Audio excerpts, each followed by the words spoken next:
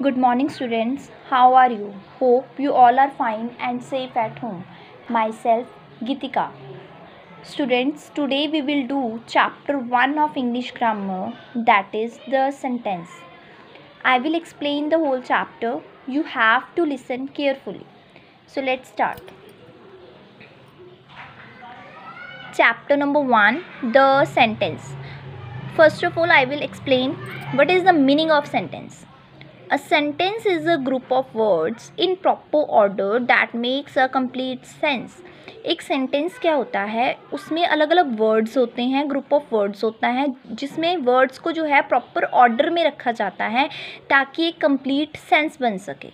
ठीक है, एक सेंटेंस में अलग अलग वर्ड्स होते हैं और उन वर्ड्स को प्रॉपर ऑर्डर में रखा जाता है ताकि उस सेंटेंस का एक पूरा अर्थ कंप्लीट मीनिंग जो है वो निकल सके.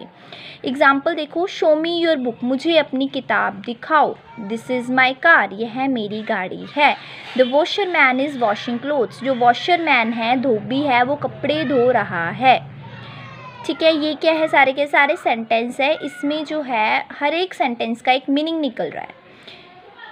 Show me your book, first जो है शो मी योर बुक, इसमें देखो 1 2 3 4 ये 4 वर्ड्स हैं. इन वर्ड्स को प्रॉपर ऑर्डर में रखा हुआ है. ठीक है, शो एक वर्ड है, मी सेकंड, योर थर्ड और बुक फोर्थ वर्ड है. इन वर्ड्स को प्रॉपर ऑर्डर में रखा है. क्यों रखा है? ताकि इसका पूरा एक मीनिंग निकल सके. ठीक है, अब कुछ रूल्स क्या हैं सेंटेंस के regarding. The words in sentence are placed in proper order to make a complete sense. जो words होते हैं एक सेंटेंस में उनको प्रॉपर ऑर्डर में रखा जाता है ताकि कंप्लीट क्या निकल सके, मीनिंग निकल सके.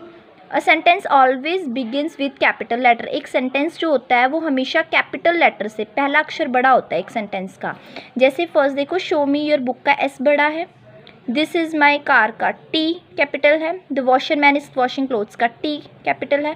तो कोई भी सेंटेंस है उसका फर्स्ट जो अल्फ़ाबेट होता है वो कैपिटल आता है. Next, a sentence ends with full stop, question mark और एन एक्सक्लेमेटरी मार्क. एक सेंटेंस जो है वो हमेशा या तो जब एंड होगा उसका वो या तो फुल स्टॉप आएगा उसके एंड में, या क्वेश्चन मार्क आएगा, या एक्सक्लेमेटरी मार्क आएगा. फुल स्टॉप कहाँ पे आता है? जब एक सिंपल सेंटेंस होता है वहाँ पर आता है full stop. Like show me your book, this is my car, ये एक सिंपल सेंटेंस है. ठीक है, क्वेश्चन मार्क आता है जहाँ पे कोई क्वेश्चन पूछा जाता है, कोई क्वेश्चन पुट किया जाता है, उसके एंड में क्वेश्चन मार्क आता है.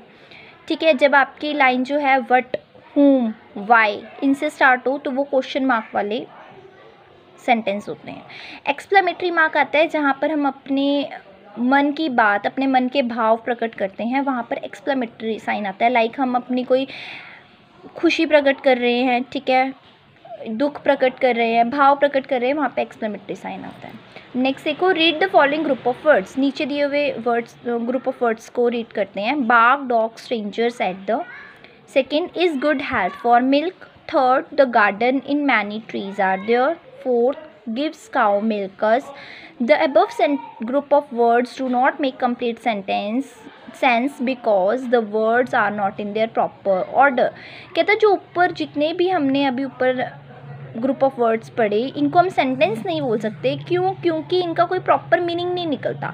अब बाग, डॉग, स्ट्रेंजर्स एट द, इसका कोई भी मीनिंग नहीं निकल रहा. ठीक है, तो हम इसको क्या नहीं बोल सकते, हम इसको सेंटेंस नहीं बोल सकते. सेंटेंस बोलने के लिए हमें इनको प्रॉपर ऑर्डर में रखना पड़ेगा. जैसे फर्स्ट था बाग, डॉग, स्ट्रेंजर्स एट द, इसे कैसे लिखेंगे? Dogs bark at the strangers. First alphabet capital, last में फुल स्टॉप, और इनको प्रॉपर ऑर्डर में रखेंगे. ठीक है, कि जो डॉग्स हैं वो बाक करते हैं, भौंकते हैं स्ट्रेंजर्स पर, अजनबियों पर. Is good health for milk, milk is good for health. The garden in many trees are there, there are many trees in the garden. Gives cow milk us, cow gives us milk. तो इनको proper order में रखेंगे to make a complete sense. ठीक है, thank you.